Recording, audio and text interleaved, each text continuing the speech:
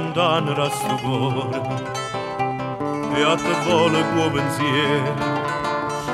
Niente voglio, niente spero che tenerti sempre a fianco a me.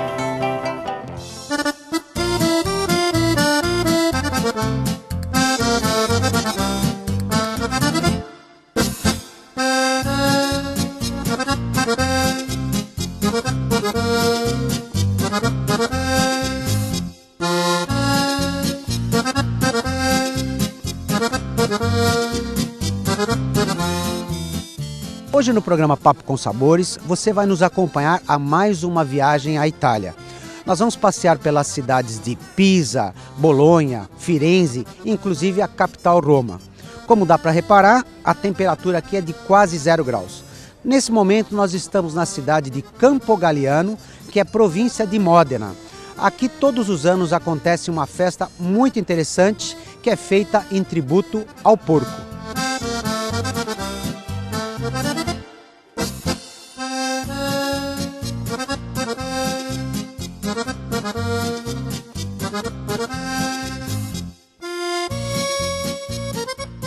Bom, em toda festa tem o seu significado. Nós temos em Bragança, por exemplo, a festa da linguiça e aqui acontece essa picária. E eu vou perguntar para Linda o que está acontecendo aqui. Linda, questa festa, tutta festa c'è un significato. Perché è fatta questa festa e da quanto tempo c'è questa festa qui a Campogagliano? Sono 12 anni che noi facciamo questa festa. La pcaria è la macellazione del maiale, non viene ucciso il maiale in piazza naturalmente, ma con il maiale vengono fatte, con la carne del maiale vengono fatti i prodotti tipici locali, quindi salsicce, salami, coppa di testa e tutti i prodotti tipici che normalmente in Emilia Romagna vengono consumati.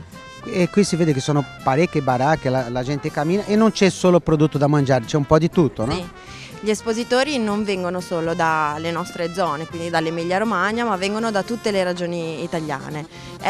Nel corso degli anni questa festa si è molto arricchita e quindi i produttori di prodotti tipici italiani vengono per vendere i loro prodotti proprio per il numero di persone che riusciamo a raggiungere. Agora eu vou perguntar para a Júlia aqui o que eu vou conseguir comer, o que tem de interessante para a gente degustar. Que nessas viagens que a gente faz, logicamente, a gente quer experimentar um pedacinho de cada local da Itália. Todo lugar na Itália tem coisas muito interessanti. Giulia, lei mi ha spiegato come funziona la festa, il tributo ai maiali, ma io vorrei sapere cosa devo mangiare qui a Campogagliano in questa festa. Allora, sicuramente i ciccioli, che è una parte del maiale molto buona, caratteristica di questa festa, tant'è che nel pomeriggio viene anche letto il re del cicciolo, quello che fa meglio i ciccioli. E poi ti consiglio il gnocco fritto, che non c'entra col maiale, ma è una caratteristica proprio del nostro territorio. È una specie di pasta che viene appunto fritta nel lardo, comunque, che è una parte sempre del maiale, che cresce, e tu dopo devi appunto farcire con prodotti del maiale, prosciutto, salame, quindi vi consiglio di provare questo.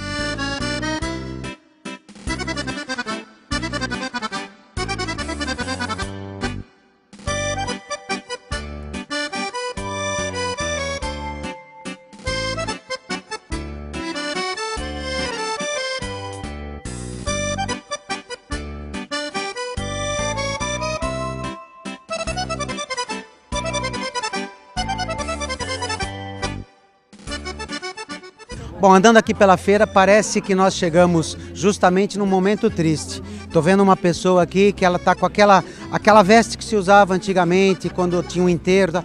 Che cosa è successo? Perché lei è un po' triste qua? È successo che all'improvviso c'è morto il nostro zio maiale. È morto? Sì, è morto. È stato sempre una gran persona e ha voluto donare gli organi dentro i paioli per fare i ciccioli, ma è stata una cosa improvvisa. Così, mi sa che ogni anno c'è qualcuno che va, no? Sì, però il problema è che questo è morto di dispiacere, perché c'aveva la moglie maiala. È un dispiacere grosso, è stato. Però insomma bisogna accettare il dolore è grande, ma ce ne faremo una ragione. Olha, não é só ele não, a gente vê, tem várias pessoas aqui vestidas para o enterro. Mi sa che c'è pure una signora che ela... È la vedova, la maiala. Sì. Sì, è triste. Sì, è molto triste, è un momento di dolore, ma stiamo uniti e ci facciamo forza. Sarà una giornata dura, ma vi ringraziamo della vostra presenza, per noi è importante, ma ce la faremo, ce la faremo. Aqui eles fazem uma representação da morte do porco e parlando de un'altra maneira. Sempre uno va, ma per noi avere questi grandi prodotti qui in Italia, dall'altra parte è buono pure, no? Per noi è un grande dolore, ma la gastronomia sorride di queste cose. Ah sì, ecco, su questa cosa è, diciamo, un po' la risurrezione. Allora, se uno crede nella risurrezione, e il maiale dà proprio il meglio di se stesso, è la miglior maniera per pensare che c'è qualcosa nell'aldilà. E del maiale non si perde niente. Non si perde niente, e soprattutto della zia maiala tenere il numero di telefono.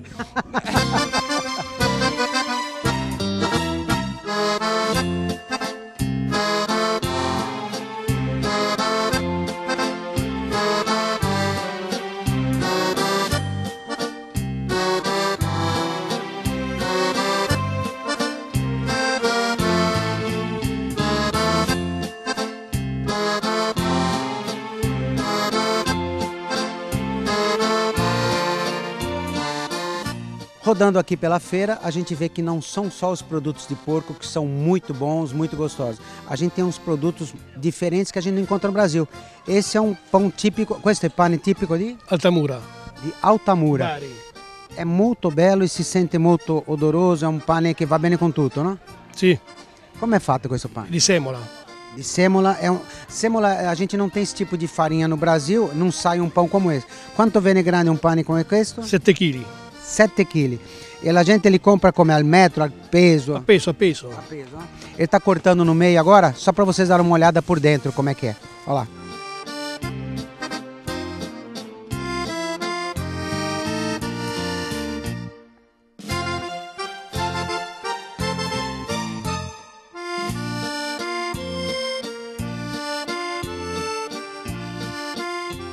Bom, aqui nessa barraquinha a gente encontra os pertences do porco. Cosa c'è dei maiali qui? Qui è tutto maiale. Tutto maiale. È un misto cinghiale, abbiamo del nostrano, del montanaro, del salamino col tartufo e della culazza, prosciutto. Inclusive o salame com tartufo eles têm aqui. Eu vou tirar a luva para experimentar. Questo sarebbe? Questo è un salame montanaro. Posso assaggiare? No Brasil a gente sabe que a gente tem basicamente dois tipos de salame. A gente tem o salame italiano e o salame milano. Aqui na Itália, saranno quante varietà di salami si incontrano qui?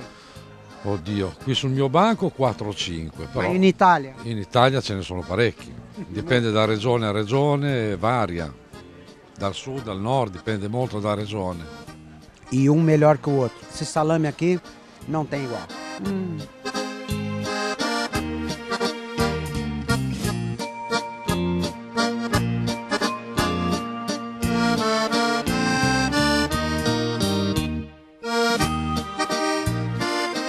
Passando por aqui a gente encontrou uma máquina differente. Christian, cos'è questo qua?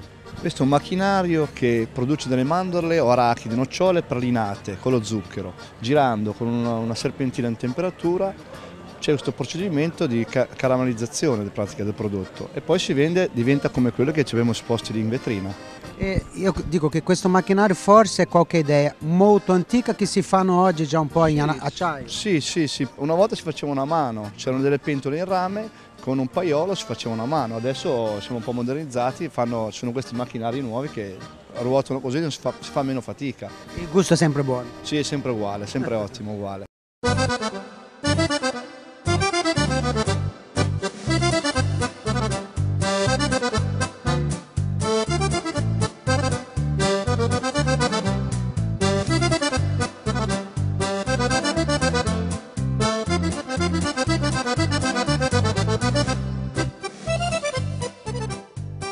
É o Hermes aqui que vai explicar pra gente como se faz esse ciccioli, que eles têm aqui dentro da cidade uma competição de quem faz o melhor ciccioli. Hermes, cosa è questo cicciolo?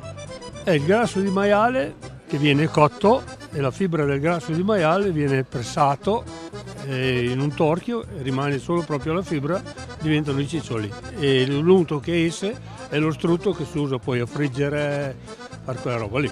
Allora si usano le due parti, la parte del struzzo che esce e la parte che... E la parte che rimane, diciamo. Ó, eles estão cozinhando aqui, nós estamos no começo da feira, ficam 3, 4 horas cozinhando. Vai sair toda a gordura, vai ficar basicamente a parte mais carnudinha.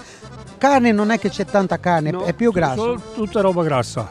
Poi è Perché il magro pressata? Sì, poi viene pressata perché il magro diventa troppo secco e troppo duro, sarebbe immangiabile. E se io voglio mangiare devo aspettare fino a adesso in Sì. pomeriggio, no? Fino ad oggi pomeriggio verso le 3 e mezzo i primi verranno fuori. Ou seja, é um prato que a gente tem que ter um pouco de paciência, tem que esperar 4, 5 horas de cozimento para sair esse prato. E hoje aqui vai sair o vencedor. Eu acho que a gente nem vai estar mais aqui em Campogagliano, mas vamos mostrar ainda para vocês um pouquinho do que acontece por aqui.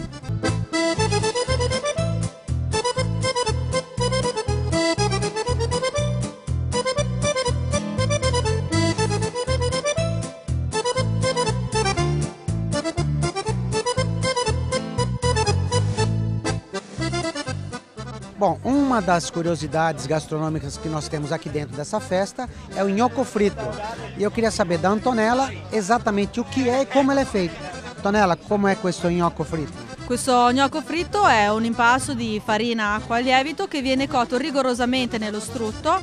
Viene servito o da solo o con i salami tipici della nostra zona, quindi prosciutto, mortadella, salame, ciccioli. Spesso viene anche accompagnato da formaggi, però sì, in linea di massima con gli affettati. Io quando ho visto gnocco fritto, immaginarono che era una maniera di chiamare gnocchi, immaginarono quello fatto di patate. Invece da noi questo si chiama pastel, che sarebbe più o meno questo gnocco, no? Sì. Solo che da noi non è fatto con struzzo, è fatto nell'olio. Sì, no, la particolarità è proprio la cottura nello strutto.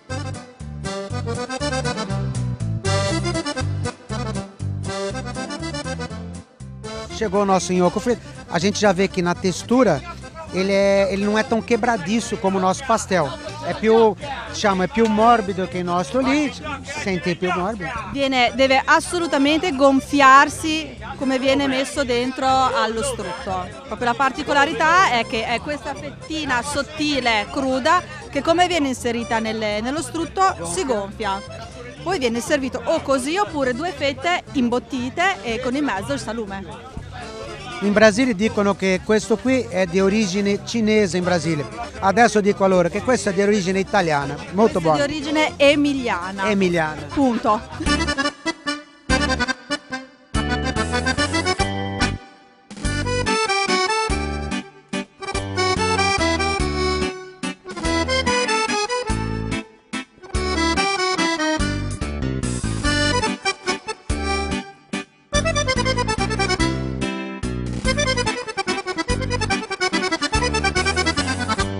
Bom, agora eu descobri que esse nhoco frito fica muito mais gostoso com umas fatias de prosciutto crudo dentro. Eu vou dar uma paradinha para o almoço e no próximo bloco a gente volta de algum outro lugar aqui da Itália. Até mais!